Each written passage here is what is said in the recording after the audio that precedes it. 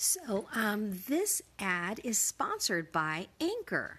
If you haven't heard about Anchor, it's the easiest way to make a podcast. Let me explain. It's free. There's creation tools that allow you to record and edit your podcast right from your phone or computer. Anchor will distribute your podcast for you so it can be heard on Spotify, Apple Podcast, and many more. You can make money from your podcast with no minimum listenership. It's everything you need to make a podcast in one place. Download the free Anchor app or go to anchor.fm to get started.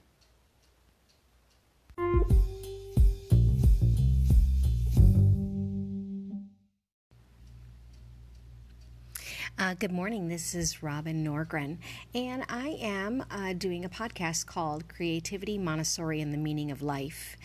Thank you for stopping by. I wanted to begin with a poem that I came across this morning, and this happens to be Christmas Day, but man, this could be the start of any day when you decide I just want to choose myself and stop running around trying to form myself into some image that someone else has given me.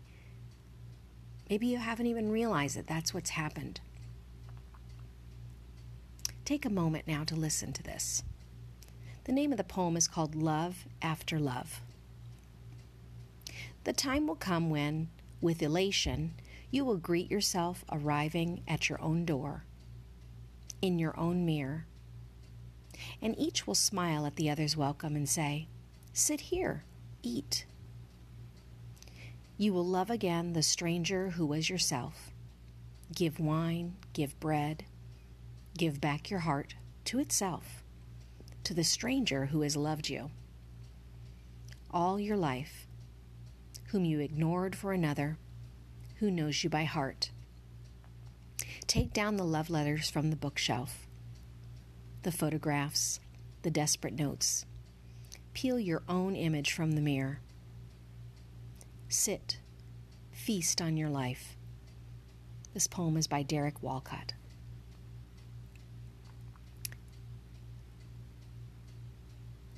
I can honestly say when I think about over the years now that I'm halfway through 51, so many ways I've gone through life, I'm trying to prove myself.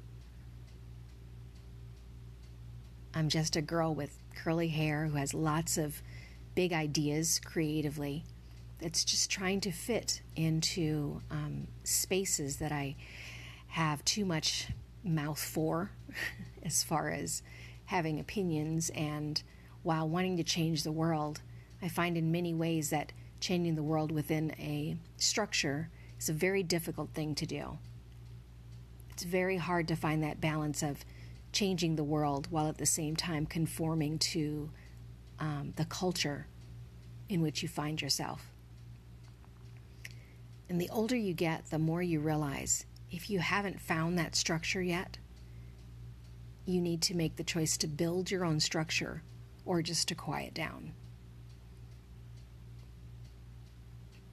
And I can honestly say over the last few months, I've been trying to just quiet down. But there's something about meeting certain people at a certain time in your life, people who are outside the structure, who remind you that something specifically in the way you say things can be life-changing. And once you see that response in the eyes of another, you have to decide what you're going to do with that power. Maybe you're not meant to impact millions. Maybe you're not meant to impact thousands. How about you just impact a few? Is that worth it? And I think each one of us has to decide that for themselves. And I invite you to really think about that, because the fact of the matter is, we don't know how long we have together. We don't know how much time we have with our families. we can only be so intimate with our spouse or with our children. And at the end of the day, we always have to come back to ourselves.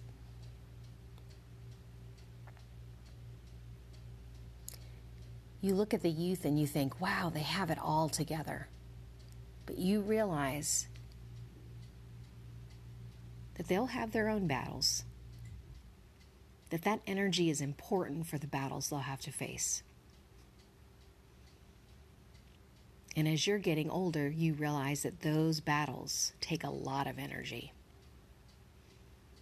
And so the older you get, you realize you have to conserve your energy. Especially as women, the energy that we put out for everyone else. And I do believe there's some women who can be that selfless and never feel that need for any sort of thank you. I am not one of them.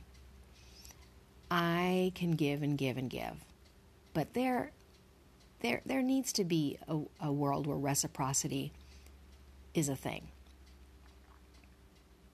Otherwise, we are going to raise a generation of people who demand and never give back.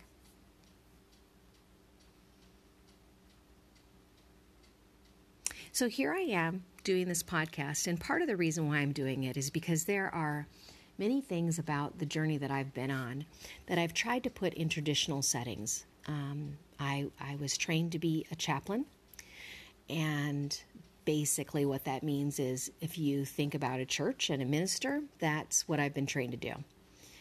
And many people come across me and they don't really know that I've had that kind of extensive training. So it either goes one of two ways. They either think I'm incredibly wise, which I guess, over the years, yes, I've picked up some wisdom. But just like with any sort of skill, to be a teacher, to be a manager, to be a dentist, to be a doctor, there is a specialized training, and I've actually gone through that specialized training. So what you're tapping into is a very expensive education, and because of the confines I find myself in as a woman, a black woman, a military wife, a mother, those and the environment that I live in, because that's very important, because it depends on where you live as well. The structure normally calls for a white man. He can be young and a prodigy, or he can be in his 50s, 40s, perhaps even 30s with small children. But he can't look like me. And so I have spent many years trying to break down the barriers to get in a door that I have not been welcomed into. So I have tried doing it in other ways. I've tried being a teacher and then hoping to be an influence not just to children, but to the parents of those children. But we know that teachers are not necessarily viewed as a profession that needs to be valued. So again, another bout of trying to find value within a structure that is not valued. And then being a military wife, which sounds wonderful, being married to a man in uniform, but it is rough and it is difficult, and you acquiesce to that profession above all else. So here I am now, 51, and I find myself very tired. And what I find myself drawing to more than anything is poetry.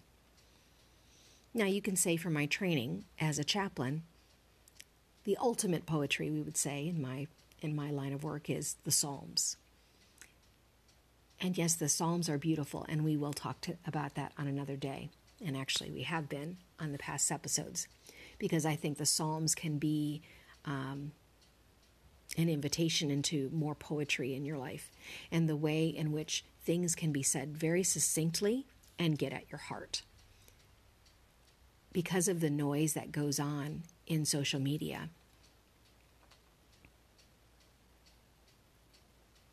the authenticity with which poetry can get through to the heart is so valuable, especially now, because a word carefully chosen and heard at the right time can change a life. So this episode, even though I've been going through the book titled My Creative Peace, Finding and Deepening Your Creative Voice While Communing with God, I thought I'd give you the behind the scenes of why I feel like poetry is another way to get at your heart. If you are finding that you can't seem to connect with God, maybe you are someone who avidly reads the Bible, I encourage you to maybe find some poetry and see if that can be a conduit for which you can reach God again. Because God is always reaching for us. But life can cause us not to hear. Here's a segment from a book called Saved by a Poem, The Transformative Power of Words by Kim Rosen. She begins with a poem by Rumi. Sometimes you hear a voice through the door calling you, as a fish out of water, hear the waves, or a hunting falcon hears the drums come back. This turning toward what you deeply love saves you. Here's what she says. Poetry is the language of the soul. From below the surface of your life, the truth of who you are calls to you through the poems you love. Even if you've been touched by only one poem, or just a single line heard at a crucial moment and remembered, those words are an invitation from within. To take them deeply into your life and speak them aloud brings every level of who you are, your thoughts, your words, your feelings, and even your physical energies into alignment with what matters most to you. You are receiving and giving voice not only to the poem, but also to your own soul. Many of us have searched for guides to help unravel the riddles of our existence and point us toward aspects of ourselves we cannot uncover on our own. We have turned to gurus, friends, lovers, and mentors for help. A poem you love can be such a teacher.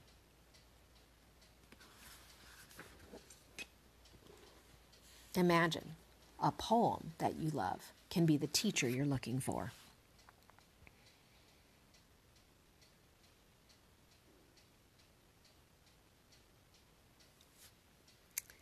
I'd like you to take some time today and think about if there ever has been a poem that has really touched you in that kind of way.